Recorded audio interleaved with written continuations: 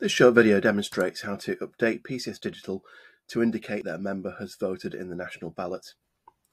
Once logged into Digital, this is the home page that you'll see, and on the top right, select National Ballot.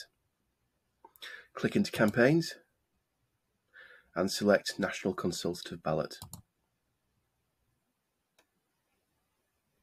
This then takes you to your membership list.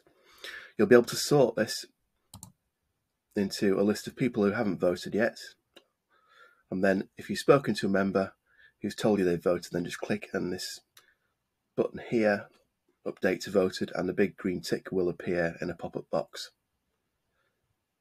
It will then indicate there the source of update, which will be Organising Hub.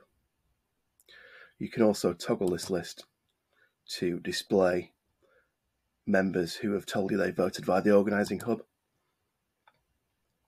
or click it again and it will show you the ones who've told you that they voted or not voted via Call Hub.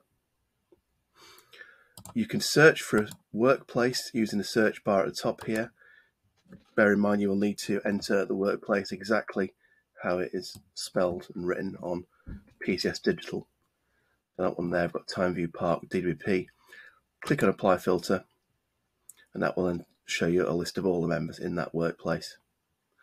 You can also use this search bar to search for a specific member.